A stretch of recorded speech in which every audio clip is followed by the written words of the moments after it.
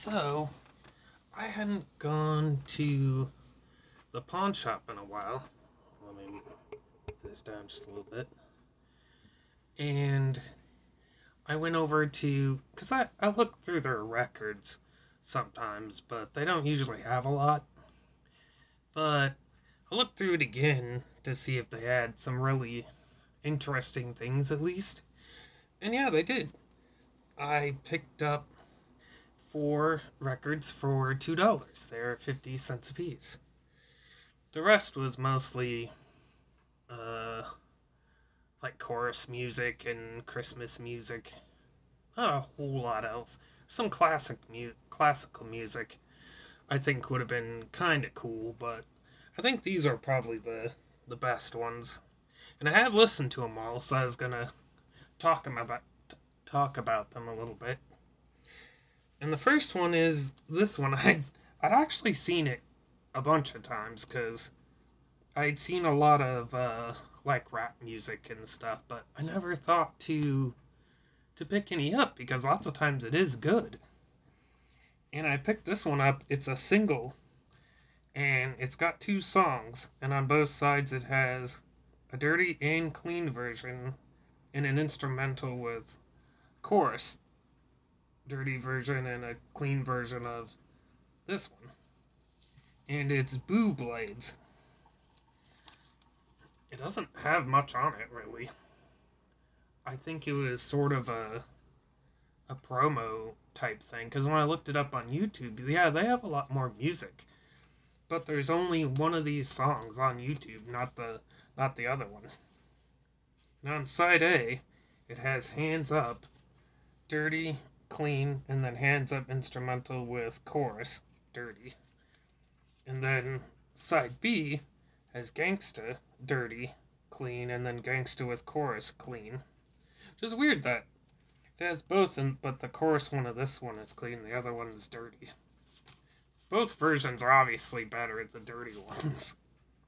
But yeah, both songs were kind of funny, but they're really good too. I think.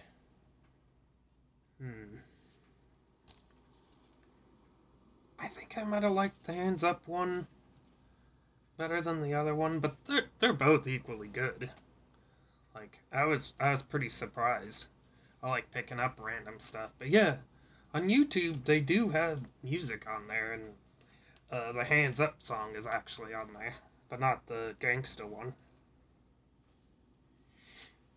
And the next one is Beethoven Symphony Number 3, E flat major, opus? Yeah, opus 55, Eroica, I think it's pronounced, by the George Solti conducting the Vienna Philharmonic Orchestra.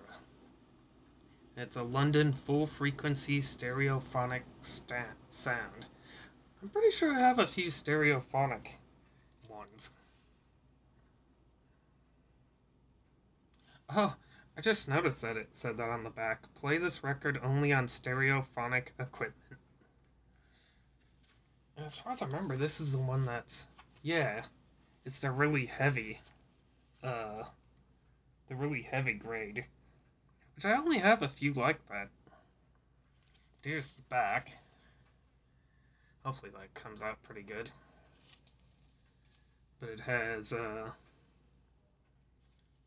it has some read down on it, but then it has the first movement, the second movement, third movement, and fourth movement. Let's see, Allegro con brio, Marcia funebre, Adagio assai,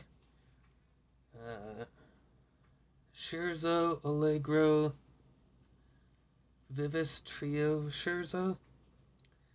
I'm not sure if that's vivace or vivace. I'm not sure of that word. And finale is Allegro molto poco andante presto.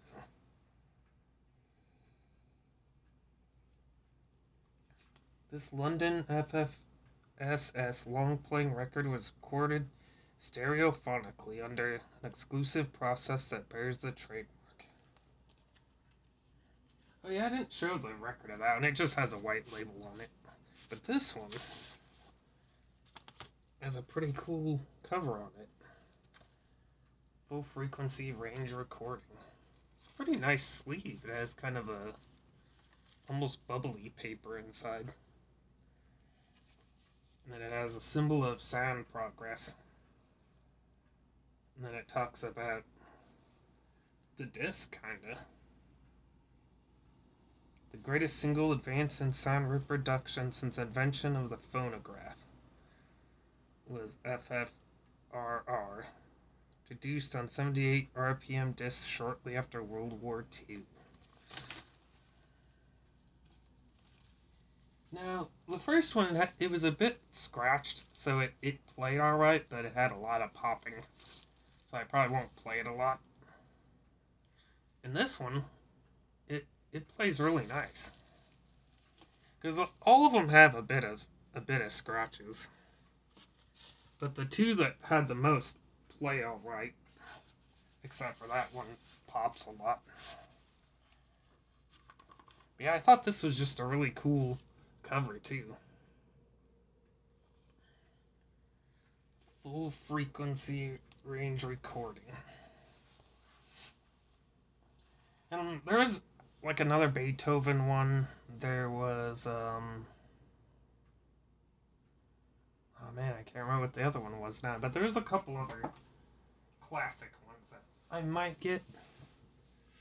Now this one's an interesting one because I have one that has train sounds, and it's basically just recordings of the trains driving around.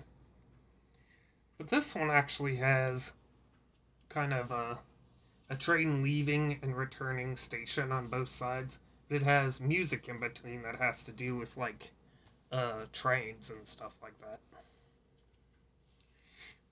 And it's songs and sounds of the great days of steam, an American heritage record. And this one, and this other one I have, had plastic on it, but it was pretty ratty, so I took it off and wiped it down. So it's actually a pretty good cover.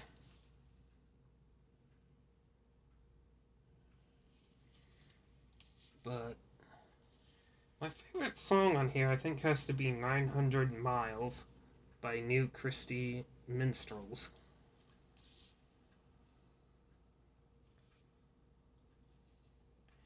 I'm trying to remember if there was something interesting about it on here. The sounds from the bygone era of steam railroading heard on this record were provided by O. Winston Link Railway Productions.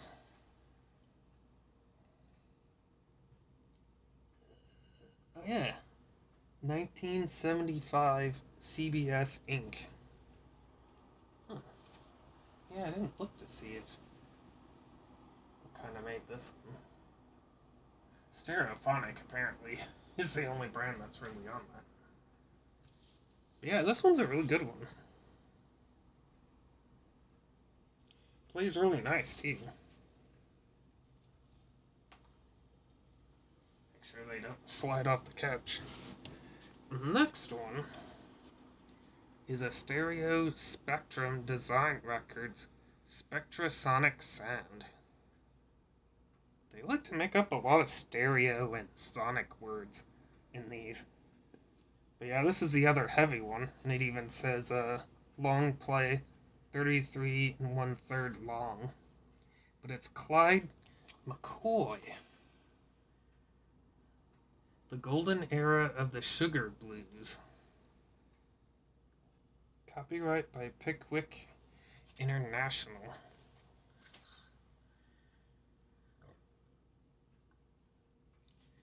And it mostly has just instrumental. This one here, let's see. Pretty sure it's Blue Fantasy when I listen to it. There's one or two that do have lyrics, but otherwise it's like dance music. And when I was reading the back here, it said that his parents were active in the famous Hatfield and McCoy feud. Obviously his last name's McCoy. And I noticed it also says NBC. So it's probably been played on like radio shows and stuff.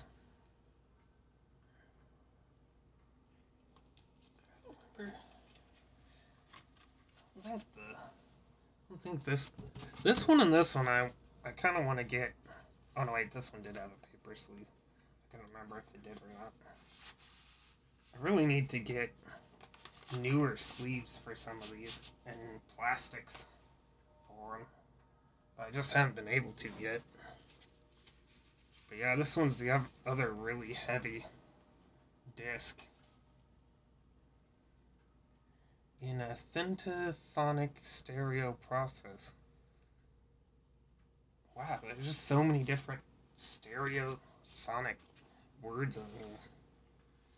But I like its little read down of Spectrasonic sound is the ultimate in high fidelity. Recording studios both here and in Europe are chosen for sound and technical excellence. Telefunken, RCA, Altec, and CAPS condenser microphones are used either singly or in battery to transfer all of the shadings of the music to the Ampex Model 300 tape recorders. These recorders produce a low frequency limit of 16 CPS.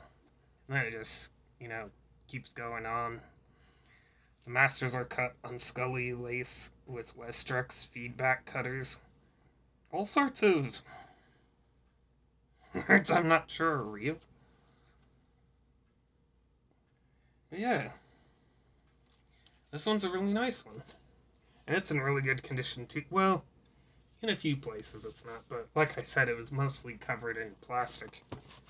So, that one and this one are quite nice. So I had Clyde McCoy, Songs and Sounds of the Great Days of Steam. Oh, and also like on the, like when the train loads and exits and stuff, the guy says like where it's going, like where it stopped and where it's going, which I thought was kind of cool. And we had Beethoven. I think it's Eroica, because it's kind of like saying erotica, but without the T. And then we have Boo Blades, which was actually quite good. I got a couple other things for a few dollars, but I mainly wanted to show those records off. And I listened to them, and I really liked them too. Ooh, got some gas suddenly. But yeah, that's about all for today. So until next time, I'll see you guys later.